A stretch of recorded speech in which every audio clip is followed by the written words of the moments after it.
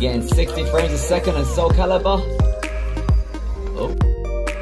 If you're worried about your fans, that's how it sounds. So the 555X with the slow CPU built this project faster than the faster CPU. The older graphics cards is going to get you better battery life for some reason. What's this? Another MacBook Pro with Touch Bar 2018? Alright, this is the Vega 16 i7 MacBook Pro with Touch Bar 2018 version 2 revision cooled whatever the hell just happened. Now, the review's already out about Vega 20 and we know it's fast. It's faster than the 560X, so if you're a powerholic, get one of those. But this review is going to be slightly more scientific, slightly more analytical. It's going to be about power efficiency. I've got the 555X against the Vega 16. Which one has the better performance? Which one has the better fan profile curves? Which one is actually going to enable you to work with an external monitor plugged in and cool and relax and all that kind of stuff? I'm not going to waste your time. I'm going to continue this spiel, but after I fast forward into the future and tell you the results. Take it away, Ash from the future. Hey, woo! Hey, what's up? Alright, just copying everything over to make these Macs exactly the same. One big hurdle I've got is the new guys, they come with Mojave. So I'm going to find out so you can install High Sierra on them. So unfortunately, you can't. But I have a feeling it's going to be drivers and you're going to have to need Mojave. The problem with Mojave is it does run slower than High Sierra. Hopefully it will get fixed soon, but that's the current state as it is. Anyway, I'm going to start off with performance and efficiency. I've been doing some testing. So these new GPUs, they do run 30% more power efficient. What does that mean? It means that yes, it is using less power. Yes, it will use less power when it's plugged in into an external monitor. However, it's not gonna make that much difference in life because the thing is, these GPUs, they take about 10 watts when an external monitor is plugged in. 30% of that is 7 watts. So these guys with an external monitor plugged in take 7 watts. And the thing is, what they've done is they've boosted the clock speeds of the newer GPUs by that 30% that they've saved on. So it means your applications that want 3D graphics, they're gonna run faster, yes, by 30%, but because programmers, they're not really, they're not nice people. They take as much power as they can get. And the thing is, with applications, if they are GPU intensive, they're gonna use as much of the GPU as possible. And this guy was jumping just to 30 watts. So the 555X is limited to 30 watts, whereas this guy went all the way to 45. Yowzers. That's it, that's the report there. I'm gonna now take that feces. I'm gonna take that feces and I'm gonna be running it with Xcode and Final Cut Pro and then over do some Windows gaming and just see how those stats translate into real world performance improvements. Alright, I'm just syncing everything up, taking a while. Wish me luck. 3, 2, 1. You got 68,000 versus 49,000. It's actually running faster with an external monitor plugged in. Next up, gonna be doing a bit of Final Cut Pro. So, as you can see, it still struggles on those overlays. So you won't be getting any improvement there. So I'm gonna render out this section, show you how long it takes. Is that it? 10 seconds? So I've got an iPad simulator here and 2 Xcode screens. 3, 2, 1, go.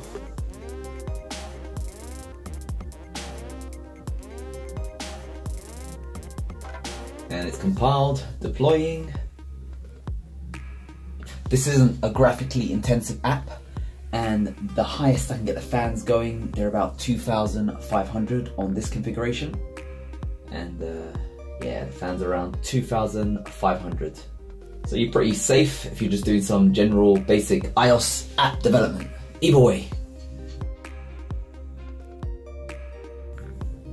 Still, you know, can't really tell much difference between the two, to be honest.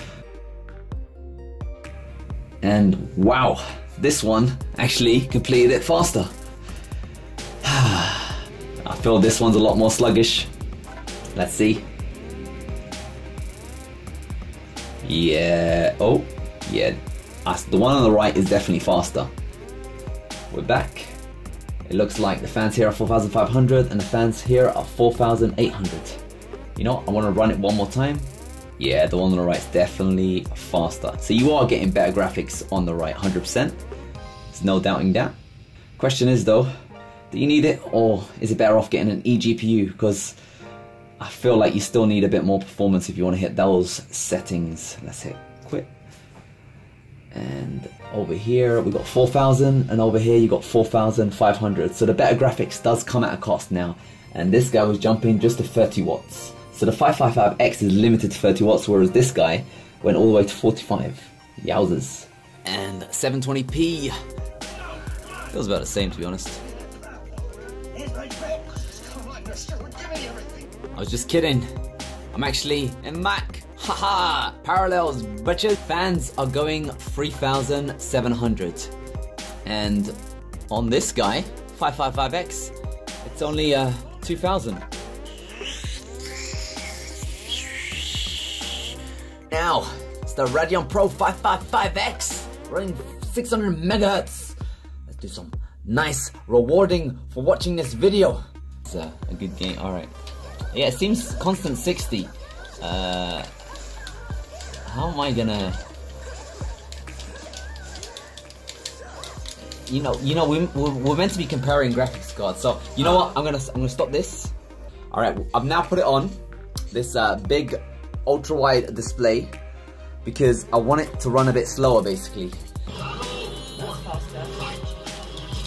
Oh, okay, that's fast. That's nice. Alright, it feels a bit slow. But the graphics are better. Oh, the graphics are awesome, but it feels slow. 45 frames a second, 30. No, it's still slow, look. Alright, now it's medium.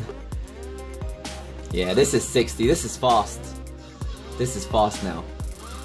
Alright, so you get from low to medium when you switch. I'm losing. Too distracted. Yowzers. Yo, yeah, hello. Yeah, that girl you picked is really nice. If you're worried about your fans, that's how it sounds. Yeah, boy. Work it. That's enough. Let's get back to some work. MacOS work. Alright, now it's the dreaded battery life test. Let's do it one by one. Maximum brightness. And let's start with YouTube and some gaming on YouTube.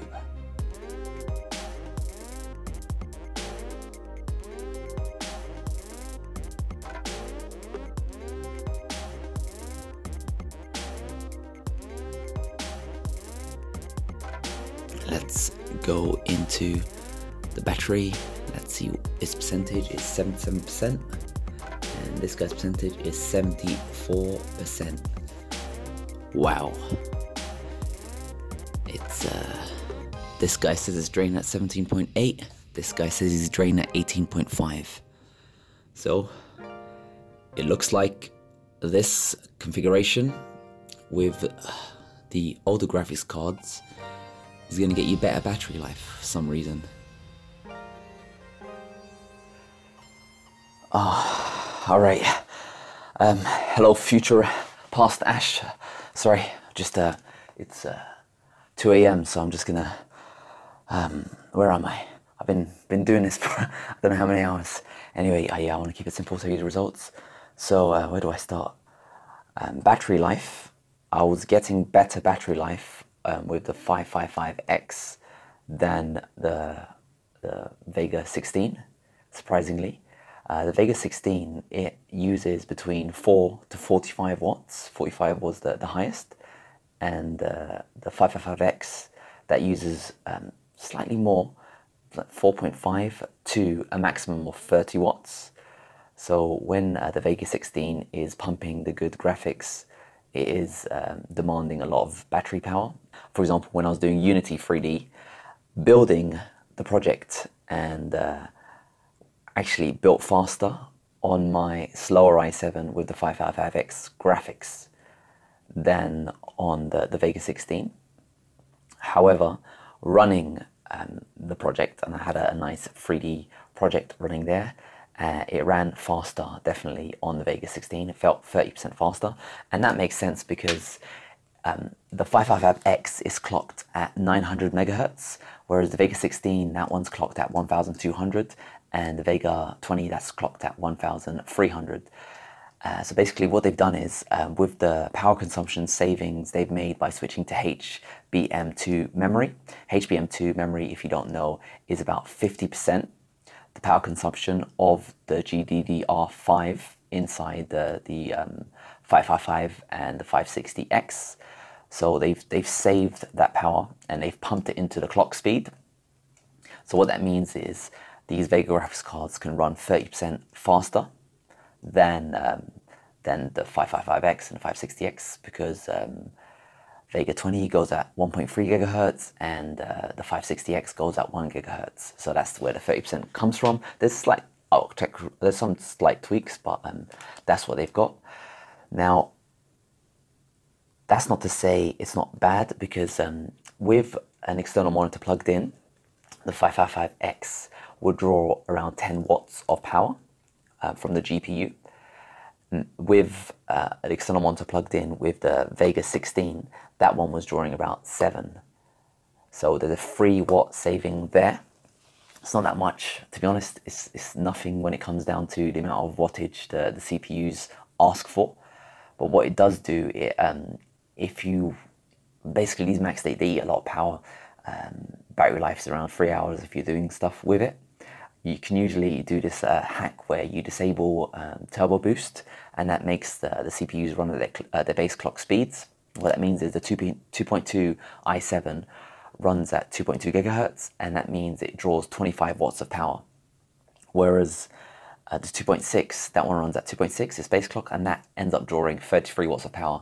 So you're potentially saving 3 watts with an external monitor with the Vega 16, but you're losing out 8 watts if you do that sort of hack. So yeah, it's a bit 50-50.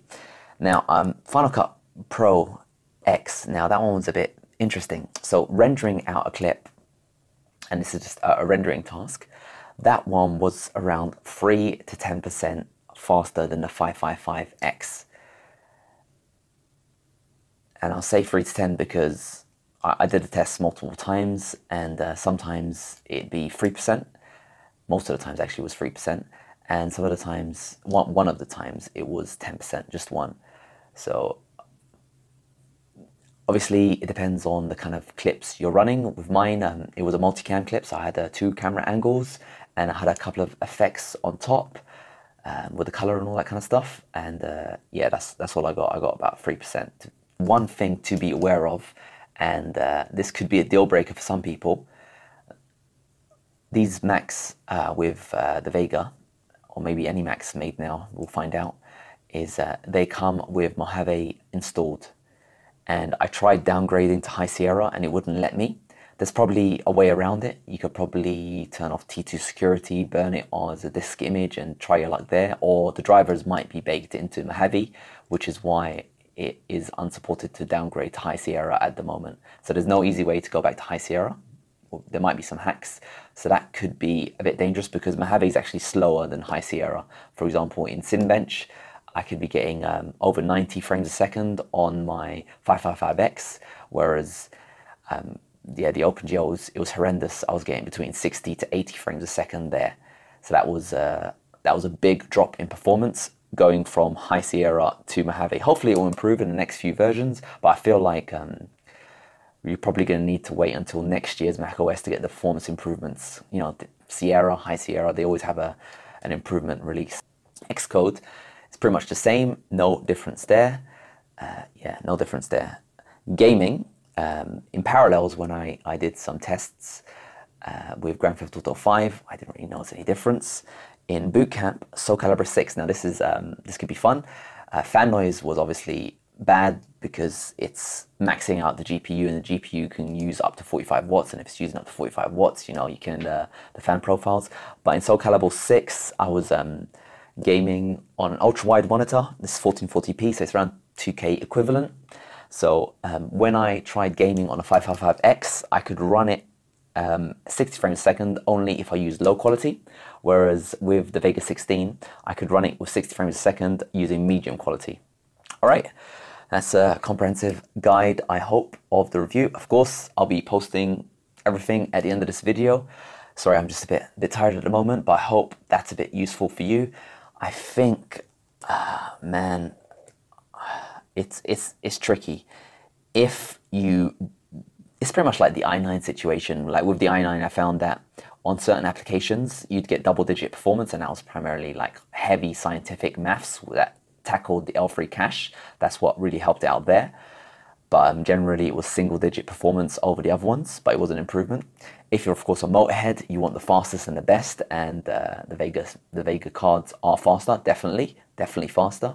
So you probably want that, and you probably don't care about the money if you're upgrading these Macs.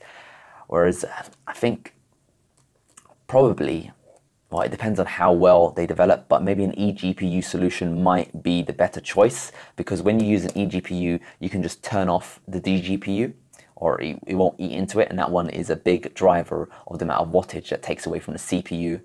And these Intel CPUs, they like eating as much watts as possible, so when you deprive them of the watts and give it to the GPU, you're going to have a slow computer. So probably the best solution out there is some sort of eGPU, because who needs to, you know, if you're going to be gaming when you're on a laptop with no battery, then you're probably, so that is that. I hope that helped. I don't know, what are you guys going to get the Vega? I'm probably not. Yeah, I don't think it's, probably if I had the choice, I would have got it, and I would have loved it. But because I've already invested in a MacBook Pro this year, I'm just thinking, yeah, it's not worth, you know, trying to return it. I don't want to beg Apple, you know, that kind of stuff. I'm not a beg friend. And selling on eBay, that could be very risky. I'd probably lose thousands on there. So I'll probably just, yeah, wait out until next year. Hopefully by next year, there'll be the 7nm GPUs. And right now, these GPUs are 14 nanometer. So 7nm is half, which means you'll be getting even more power efficiency, which hopefully means a nice, cooler solution. And maybe next year, they'll work on the cooling solution a bit more. But if you're fresh, it's a really good opportunity. You know, it sounds like a cool brand. I'd go, but anyway, yeah, let's just. I'm just a bit confused. I think it's because it's night and I probably need to do some more tests. But to be honest, I've been testing for the last 12 hours. If anyone has any suggestions, I've still got my Vega. I haven't returned it yet. I didn't buy it. My wife did. I think she was trolling me. I think she enjoys the pain and suffering I put into these videos. All right, anyway, sorry for the low energy. Again, it's 2 a.m. I got now 3.5 hours of footage to nitpick and actually give some proper comparisons with, so I hope I've given you enough information to help you out. Yeah, I don't know why I like Safia. She reminds me of you. Oh, she's I like that girl. Oh, you like that girl as well. All right, we're doing some 555 graphics. I said X. You got press A. Press A. Alright, so far we got 40 frames a second on the loading screen, 60 again. I'm rewarding you, my friends, for watching this video. See, no one else out there is going to be playing these kind of games. Oh, wow. Oh, my God. Oh, my God. Oh, come on. Come on. I think my one is nicer. Okay. Who thinks Ivy is nicer? Put your hands up. Oh, this game's fast. Oh, what do I have to do? I don't know, just tap the buttons like crazy person. I don't know how to play this game. It's still 60 frames a second. Yeah, I know. Hey, what are you doing? Back off a minute. I don't know how to play this game. I just like watching, man. It's really fast, isn't it? I think I'm beating you, babe. Whoa. Oh, whoa, what was that? Alright, we're getting 60 frames a second and Soul Calibur. Oh, ooh, you see that shot? You beat me. Except I don't feel bad. I feel good.